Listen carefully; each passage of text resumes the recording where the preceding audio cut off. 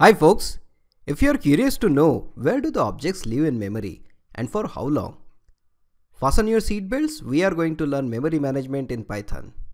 Let us begin with this simple code with its memory representation. When x equals to 10 is executed, an integer object 10 is created in memory and its reference is assigned to variable x. This is because everything is object in Python. Let us verify if this is true. Next statement, y equals to x would create another reference variable, y, which will contain reference to the same object. Let us verify if this is true by comparing their memory location using id function. The message in output window confirms that they are referring to the same object.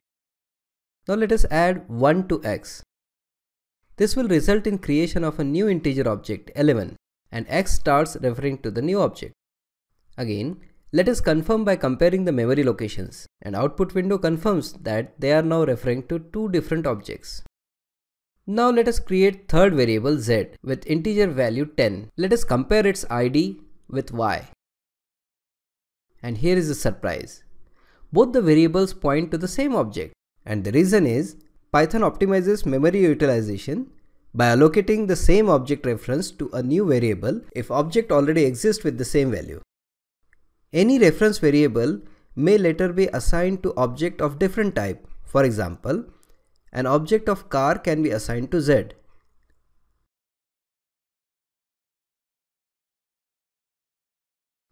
That's what it means to say that Python is dynamically typed language. Let us create a variable y. In order to begin with the execution of this statement, some background memory organization happens. Every process is allocated with some memory by underlying operating system. Python interpreter will receive its share for execution. How much memory is allocated will depend on the Python version, platform, and environment setting. Usually we need not worry about it much. This memory is further divided into two areas. One is called heap memory, another one is called stack memory. The methods are executed from stack memory. By default, the program begins its execution under main method stack. The objects are created in heap memory, whereas references are created in stack memory. Now in the next statement, the function f1 is called. So a new stack frame is added on the top. The lower frame holds the state of method including which line of code is executing and the value of all the local variables. Now the execution jumps to f1. The function parameter x gets reference to integer object 5 as input value. In the next statement, x gains a new object reference due to multiplication. In the following statement, f2 is invoked. So a new stack frame is created. Note that there is a variable x in both the functions. However, they don't override the values of each other since they are placed in different stack frames. On completion of function, return value is handed over to y. The stack frame is no more required, so it is removed from memory. Same thing happens when f1 returns. Note that there is no variable right now referring to 10. So what happens to it? We'll see it very soon. Meanwhile, let us understand this process of object creation with one more example. Here we have a class which contains a number of wheels as property. GetWheel is a getter method that returns number of wheels.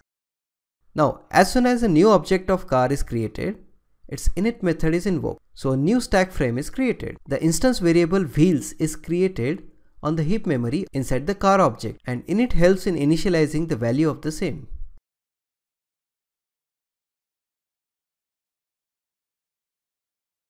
Now if we try to invoke instance method getWheel, then a new stack frame will be created which gets reference to car object as input parameter from interpreter, that is self, with the help of which it returns reference to the instance member value. Now if we want to print the value of n, then the call to println function will result in another stack creation. Now let us see when do the objects die. Consider this class car. Let us create its instance. Interpreter maintains a table where it keeps the track of objects and the number of references to those objects. Of course, there will be some binary representation for car object 1, but for the sake of simplicity, we will consider the name as it is. So, our newly created object has one reference. Let C2 refer to the same object. This will increase the reference counter to 2. Let us now remove the reference from C1. So the counter becomes 1. Let us assign a new object to C2. A new row will be added to the table for car object 2. The car object 1 reference will become 0. Such objects who do not have any variable referring to them are called dead objects. Python has a mechanism called garbage collector. It runs as soon as the reference counter becomes 0. It removes the dead object from memory. This algorithm used for garbage collection is called reference counting. Different languages use different algorithm for garbage collection. For example, Java uses mark and sweep algorithm where the objects are marked as soon as they are dead, but they are swept out of memory periodically and not immediately. Both the algorithms have their own advantages.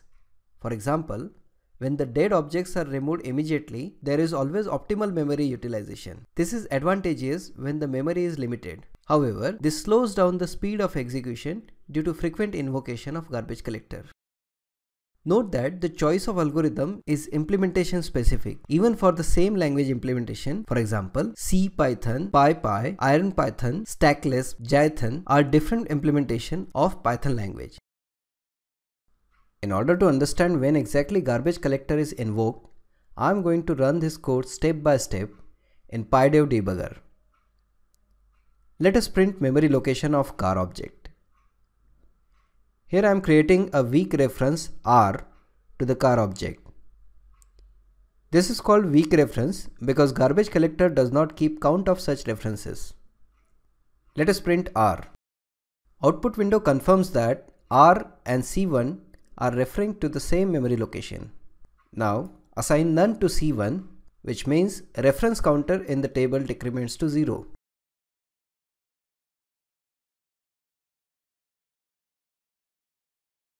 Let us print R again. The print message in the output window confirms that the memory is reclaimed by garbage collector even before the execution of next statement. Let us compare and understand the difference between Python and other languages like Java or C when they execute this statement x equals to 10. Don't worry even if you do not know other languages. No specific data declaration is needed in Python, hence it is called dynamically typed, whereas data type declaration is mandatory in other languages, hence they are called statically typed. The 10 in Python will be instantiated as object in heap memory. In other languages, 10 is just a primitive data type, stored in 4 bytes of memory in case of Java and 2 bytes of memory in C language. The size of memory reserved by system depends on the type of data mentioned at the time of declaration. Here x in Python contains reference to integer object 10, whereas in other languages it contains memory location to primitive data type int with value 10. Let us see what happens on execution of this statement x equals to x plus 1. In Python, x starts referring to a new object whose value is 11, whereas in C or Java, x continues to point to the same memory with value now changed to 11. What happens when more variable, say y, is declared with same integer value? In Python, both the reference variables x and y start referring to the same object, whereas in Java or C, x and y are two different variables pointing to two different memory locations. Let us summarize. We have seen that the methods and variables are created on stack memory. The object and instance variables are created on heap memory. A new stack frame is created on invocation of a function or method. Stack frames are destroyed as soon as the function or method returns. Garbage collector is a mechanism to clean up the dead objects. Thank you for watching. Please leave your feedback comments.